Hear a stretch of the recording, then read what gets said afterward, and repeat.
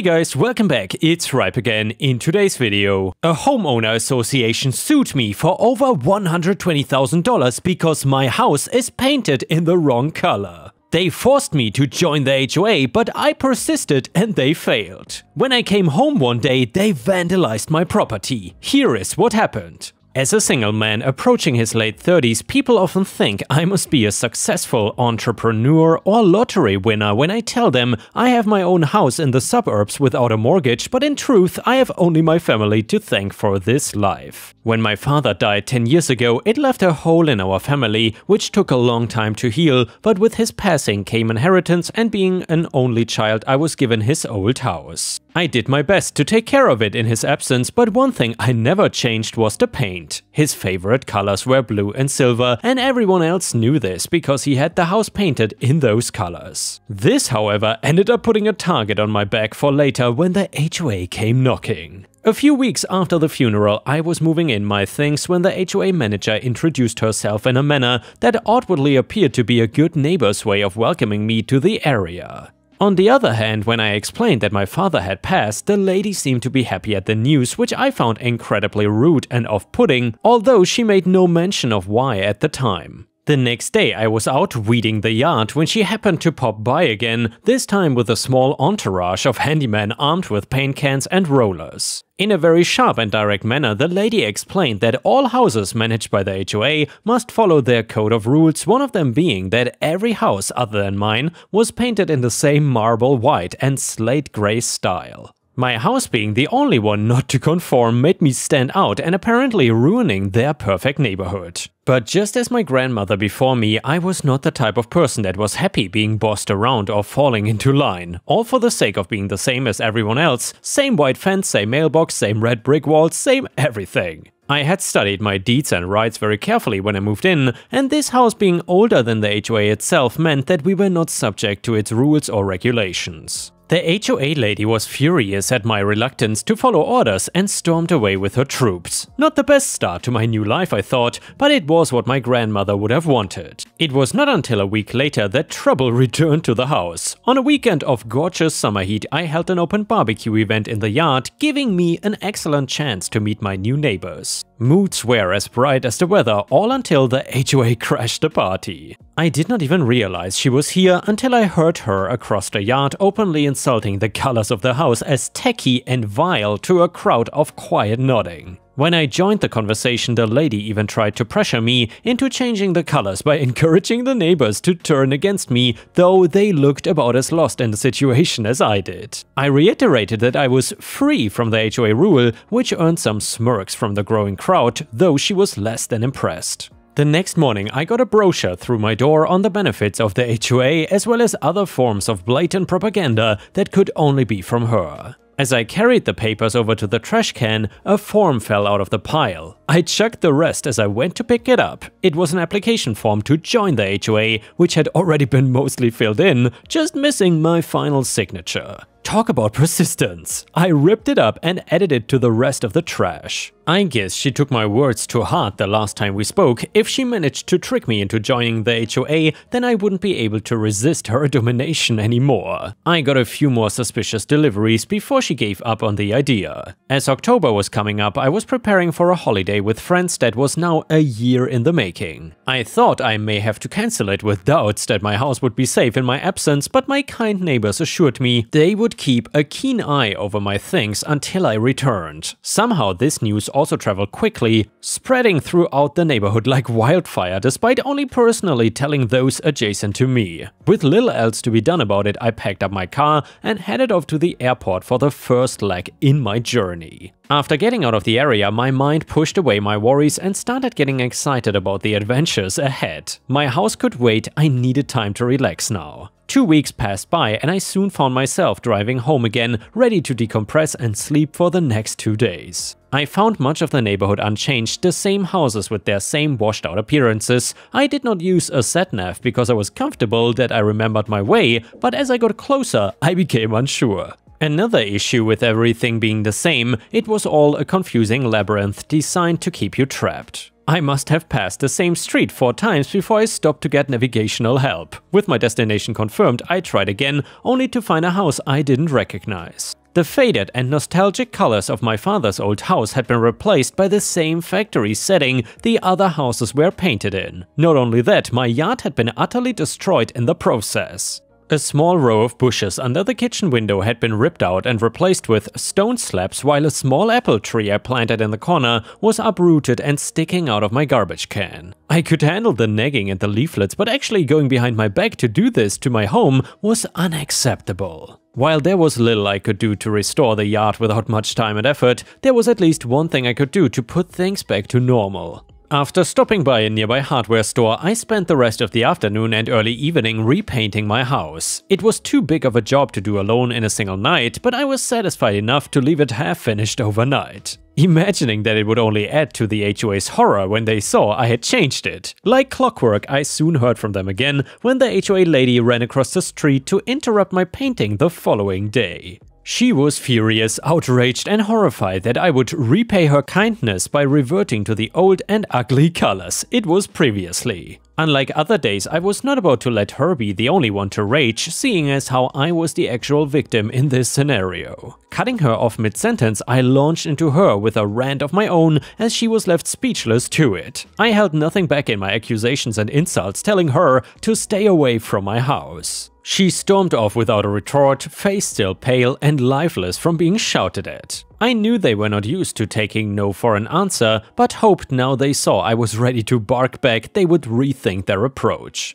I found I was sadly let down by them again when I received new mail from the HOA, expecting it to be the same old propaganda. To my shock, I found instead that I was being sued for $120,000 for breaking HOA regulations with added fines for harassment and intimidation to HOA staff. It was unbelievable. First they repaint my house for me, then expect me to pay them when I change it back. Just who the hell did they think they are? Even if I wanted to pay their outrageous fees, it would only bankrupt me to do so, leaving me to sell my house and move away. Just another victory in their books, I guess. The fighting nature in me told me to take a stand even if I was the underdog, and this was not a war movie. I met their challenge with one of my own, countersuing them for unlawful alterations to my house and damages caused by emotional abuse and harassment. In the weeks leading up to the first trial, I heard nothing from the HOA lady or their lawyers. They made no attempt to settle, so they must have felt confident. In contrast, I heard a lot from the other neighbors though. The word on the grapevine was not in my favor. The HOA had wasted no time in turning public support against me. Luckily for me, my lawyer was also quite confident in our chances, offering me legal counsel pro bono on the strength of the case itself. In the end, we did win, though it was a bit ropey for most of the debate. The HOA got a taste of their own medicine, ordered to pay out $120,000 to me instead.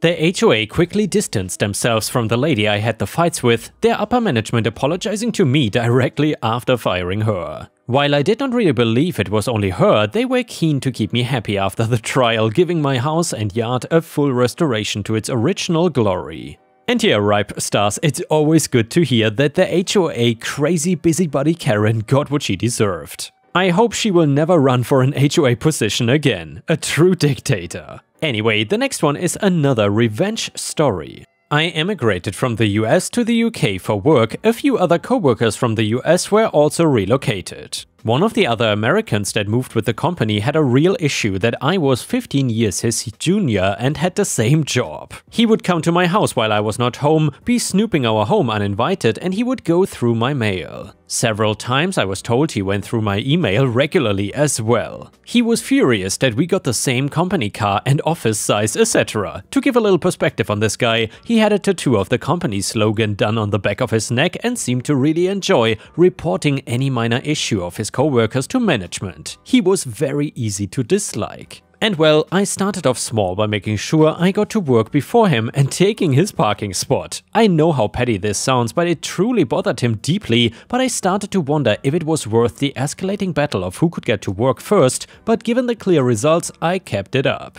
I would also send fake emails from my account to bait him, like once I emailed my wife that we were getting a dog. It took him 2.2 seconds to run to our management and advise that we had gotten a dog in a company-leased house, which was a violation of policy. That was the fun stuff. Once we had a party for the American families for Thanksgiving at his house. Before the party, my wife told me he regularly gets drunk and beats his wife. I did not like the guy, but I had no reason to believe this about him until that night. She had clearly been roughed up and there were empty bottles everywhere. Apparently he had a real anger issue and it manifested itself at work with a local UK employee, and then security was called. I thought that was the end for him, but he scraped by. About a month later, a company security guard left a violation notice pad in the lunchroom, and I got an idea that worked far beyond my wildest dreams. The next day, I got a few friends to come in very early, so we could take the whole front row of parking spots. The other spots were much further away. Needless to say, he was beside himself with anger. After about an hour, I went out and put a violation notice on his car for improper parking. When he left for the day and went to his car, I was watching from 5 floors up. I could see him turn red and explode in anger. He nearly sprinted to the guard shack and proceeded to physically assault the guard on duty. Police got involved and this guy now has a violent offense on record. It only took a few days for the company to see his true colors, fire him and send him home. I had heard a few months later that the wife, who was a lovely person, had moved on and was in a much happier relationship.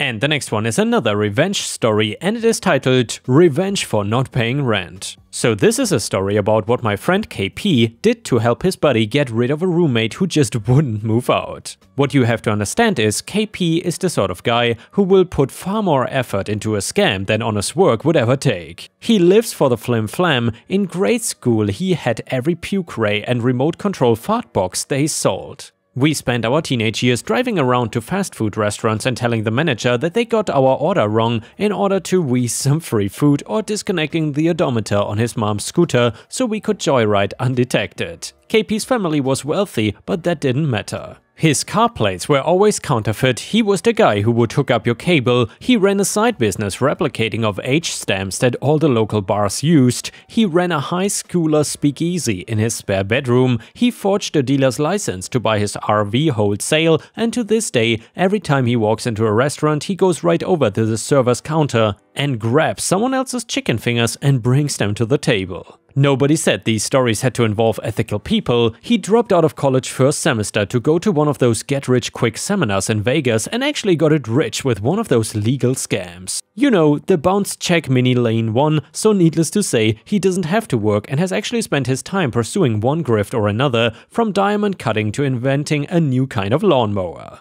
They never go anywhere because his interest dries up quicker than the $1,000 worth of dead fish in his saltwater aquarium. I would not be surprised if right now he was soaking the labels off of some wine bottles or selling some counterfeit calamari. He lives for the flim-flam, but he is also a volunteer firefighter that plays a small role. His buddy, Schlamazel, got into a year-long lease for a one-bedroom apartment. Shortly after that, he and his girlfriend got pretty serious and they decided to buy a house. He subletted his apartment to a guy who I will call the guy on our couch, Gooch. And well, Gooch did not have a job and never paid rent ever. Schlamazel begged and pleaded and threatened, but nope, Gooch did not budge. He didn't have a job and rarely left the house, just smoked pot all day and played video games. Schlamazel was living with his girlfriend and trying to apply for loans. Unpaid rent would look bad on his credit. He appealed to the landlord to initiate an eviction, but the landlord said, "Your problem, F you, pay me." A few months went by and he is paying this guy's rent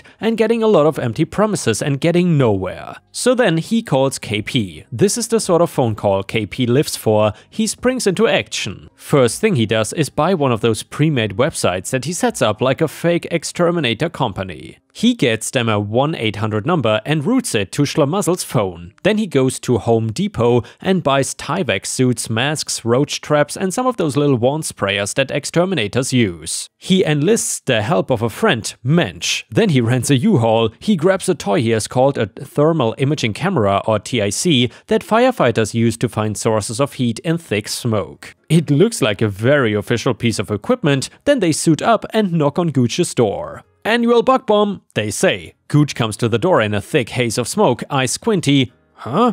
Annual bug bomb," they say. "Have you lived here a year?" They knew he hadn't. "Yep, every year we gotta bug bomb your place. Here's our card, you can call the office if you want." It helped a little that, being a filthy stoner, Gooch did have a roach problem. So he lets them in and they start spraying the corners and scanning the walls with the TIC. Yep, you can see their tracks everywhere. "You definitely got roaches in here." At this point, Mensch is taking long strips of roach traps and ripping them off the strip and frisbeeing them into the corners. But he's got gloves on and he's having trouble tearing them. Gooch is getting suspicious. These guys are exterminators and this guy cannot tear a roach trap off a strip? In a stroke of genius, Mensch exclaims, I hate when they give me the blue ones," and throws the strip down. They convince Gooch that he must vacate the apartment for 24 hours. "Go stay with a friend." "Oh, you have a cat? Well, the cat cannot stay. You gotta take it." So, as soon as the coast is clear, the operation begins. They back the U-Haul up to the door and flag down a passing big guy. "Hey, you wanna make $50 helping us move?" Then they proceed to move all of Gooch's stuff into the U-Haul. A guy like that, what does he have? Some dirty sheets on a futon mattress, a TV, a slab of canned beans and ramen packs. A litter box that hasn't been changed since the Nixon administration. When that's done, Schlemazel, who has been manning the phone, sweeps in with a digital camera and takes pictures of the empty apartment. He has scheduled an appointment with a locksmith who arrives and changes the locks. They all head to a storage facility with the U-Haul and unload Gooch's stuff into a locker. Schlemazel takes a picture of that too. Schlemazel goes to Kinko's and prints out the digital pictures of the empty apartment and the full storage unit along with a sign.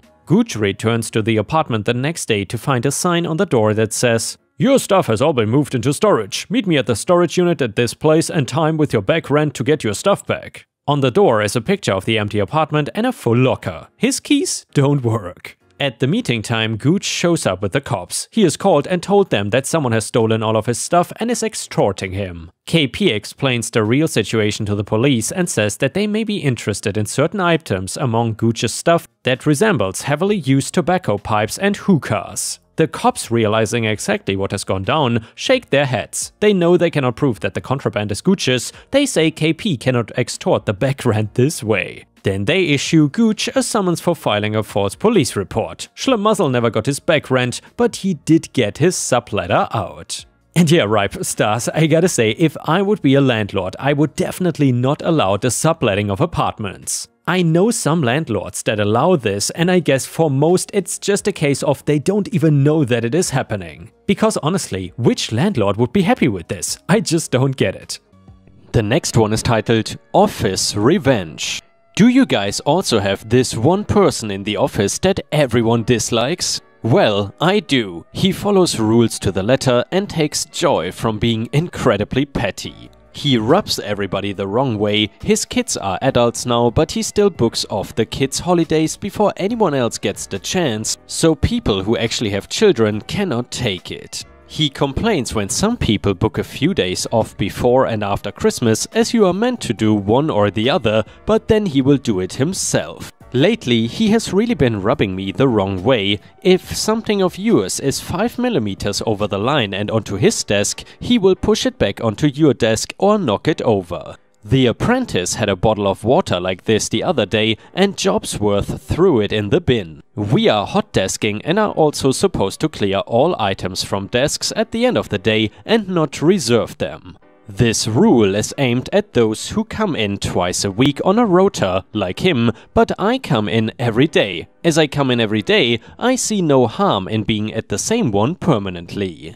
My boss sees no issue with this, but the Jobsworth took it higher and has kicked off in management meetings, etc. So my boss apologized to me and said I have to clear the desk at the end of every day and he will send out a mass email saying so. The Jobsworth has also complained about people wearing jeans, as this is not professional, so this was included in the mass email. Although it said that jeans were smart/casual and fine to wear as long as there were no rips or anything. So this is where the petty revenge comes in. The Jobsworth likes to wear shorts. He also wears flat peak/fitted hats and a leopard print face mask. I then clicked reply to all to the email and responded something along the lines of, regarding workplace attire, I assume that flat peaks, leopard masks and shorts are also inappropriate. It does not look very professional to clients and I assume that this was the reason, company name, provided us with our own branded masks, right? And the boss has agreed with me and said only our branded masks or the blue surgical masks can be worn, no shorts and no unsuitable hats. Jobsworth has then called the boss in a rage and has demanded that I apologize for this personal attack on him, and is apparently kicking off and trying to take it to the union. It's a very small win, but I am loving how angry it has made him. And yeah guys, sometimes petty revenge is all you need to get back at someone, and you can certainly make someone's life hell with it. The next one is titled, "The Best Revenge is a Life Well Lived." When I was in my younger years, I managed a children's after-school project which was actually pretty fun, except for one issue. We had one kid there who could be problematic and lash out physically at others. One day he did just that to me, and I have training regarding restraint procedures. I had to restrain for about 10 seconds, nothing harmful or anything, exactly how we were trained to do it. I informed his stepdad when he came to collect him and explained everything that had happened. Explained the anger and his lashing out and kicking me, and showed him the bruises on my legs. The following day I get a visit from the head of the council department I worked for. A complaint has been made. The police have been informed, and I've been suspended from all 4 jobs I worked with the local authority, including childcare and youth work, and I had just left the residential social work side of my work. It turns out that this kid's mom had just qualified as a social worker and had started pulling all of the strings that she could with her new colleagues. She tried to get me arrested and charged with assault. That went nowhere as there was no case to answer, and the police interviewed me and later informed me that they could not even believe it had been brought to them in the first place. But where it gets crazy is that there was literally a witch hunt started. Lies were told within the council by this woman, backed up by friends in the same department. A sham internal investigation was carried out. The management committee of the after-school project I managed was directly threatened with being blackballed themselves. This included the site manager of the school, a police office, and other people who worked with children in some form. They panicked and decided to let me go, but they wrote and told me of the threats made to them. The council's investigation then relied heavily on this dismissal as reason enough to terminate me from all my other roles. What they failed to realize was that I had been collecting everything I could. People I knew within the council passed me copies of emails, and I had nearly 8 years service with them, and I qualified for legal help to sue them for the dismissal. So that is exactly what I did, and they did not even want it to go as far as a tribunal because their case was non-existent and relied on assumptions and unprovable rumors spread by their own staff. Let's just say that I had to sign an NDA and could not talk about it for 10 years, and I had a not so insignificant payout.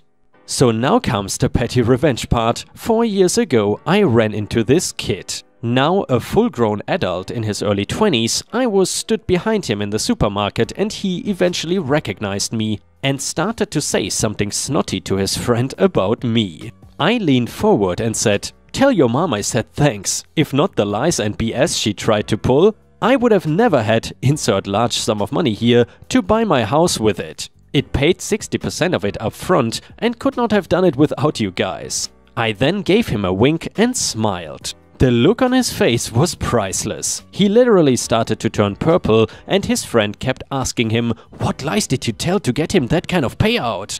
In the end, he dumped his shopping basket and stormed off. I moved one place closer to the checkout with the biggest grin on my face you have ever seen. And yeah guys, indeed, the best revenge is simply a life well lived.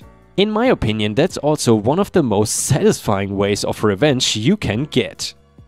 And with this, we have reached the end of the video. However, if you cannot get enough of my content, please check out my endless playlist, where you can find thousands of hours of content. In addition, please don't forget to subscribe to my channel to not miss any of my daily uploads. Thank you so much in advance, and I hope to see you again tomorrow.